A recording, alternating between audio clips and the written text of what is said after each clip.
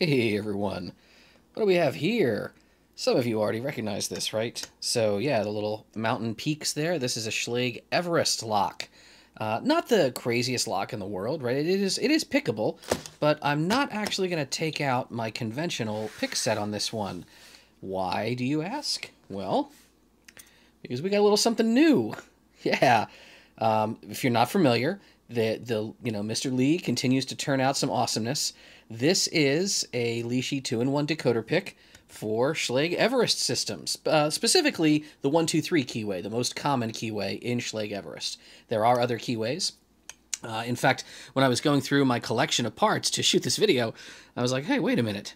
Why doesn't this fit in there? And I was really rubbing and binding up, and I looked at it, and Drew looked at it, and Drew's like, well, that's like a 145 keyway or something there. What are you doing? So yeah, I had some other stuff in my own collection that I wasn't paying attention to. But the far and away the most common Everest you'll see is the 123 style.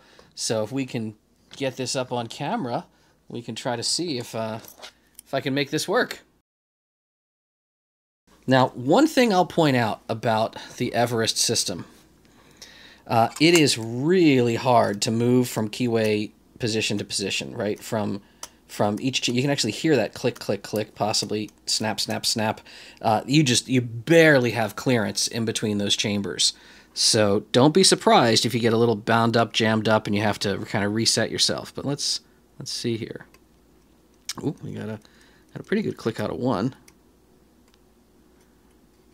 Nothing on 2. Not much on 3 yet. Ooh, 4 feels... Ooh, I got a little click out of 4. Maybe something on... Not sure on 5. Ooh, got a good click out of 6. Back to 1. 1 still might... Ooh, there we go. 1 had lost it just by a hair. Ooh, getting between those positions. Nothing on 2. Oh, there's something happening in here, but I'm not quite catching. 4 feels set.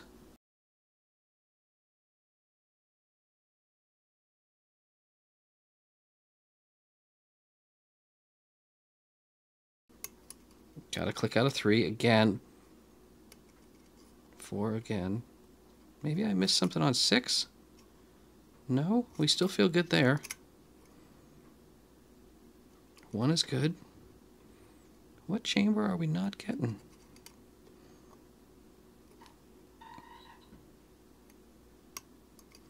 Something keeps happening. We definitely don't have 3 set. I can keep feeling it wanting to click, but not staying set. Even just unset again. I think 3 is our problem child. I'm going to try to bully this a little more here. Ooh, there we go. All right. Whew, my God. And now, even if I were to try to show you decoding, I've tried this on some other Everests in my collection, just getting, once you're set here, in fact, let me get you on camera a little better, just getting between chambers is now a real pain. Like I can't even get to the 6th chamber, and I can't get back. Oh, I can barely get back to the 1st chamber. Holy crap. So we could try, you know, that's probably a 7.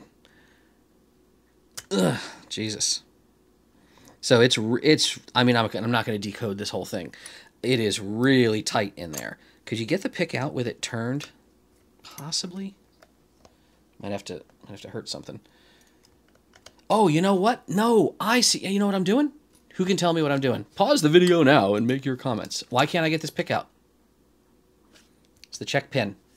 The pick itself is pulling up on the check pin from this side. Yeah, so that's one of the unique features. Do I have an Everest key around here? I do. So one of the unique features on Everest locks is lifting that little check pin on the inside. This may actually be the key to this lock, and you can see it happen. So that was the security feature. That was, you know, the hidden feature. If you didn't know it was there, and you disturb that, and you can't quite hit it, that would prevent you from setting the pins and getting the cylinder to turn. It's only when the key blade goes in that it actually scoops up that check pin, gets it cleared out of the way, and allows the plug to turn.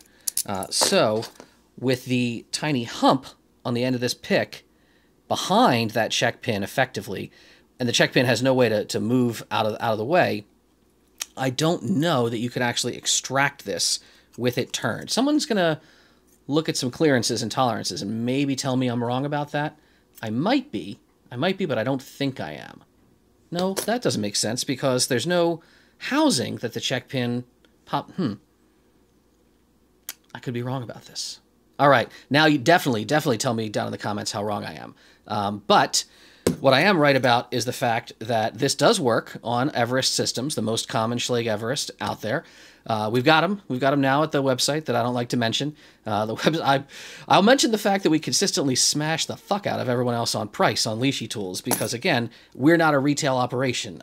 My business is a consulting business. I'm an educational, trainer. My job is teaching people. My job is not selling crap. So, yeah, if you want to pick one up, go ahead and do that from us or from anywhere that fine picks are sold. Things are all relatively the same price, but we usually have an angle on most people.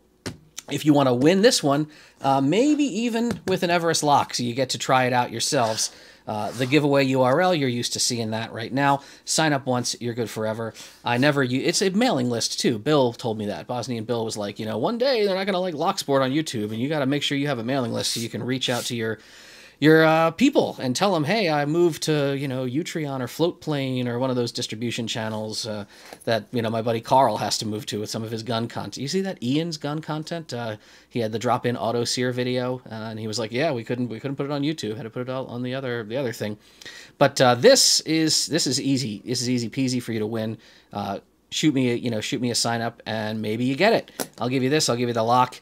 And if you want one and you didn't win, they're online. They're online on stores. But I think this was cool stuff, right? So I hope you enjoy that. I'll give you more content as we go along. My eyes are still recovering and healing, so videos are hit and miss when I can make them. But thanks for watching and stay safe out there.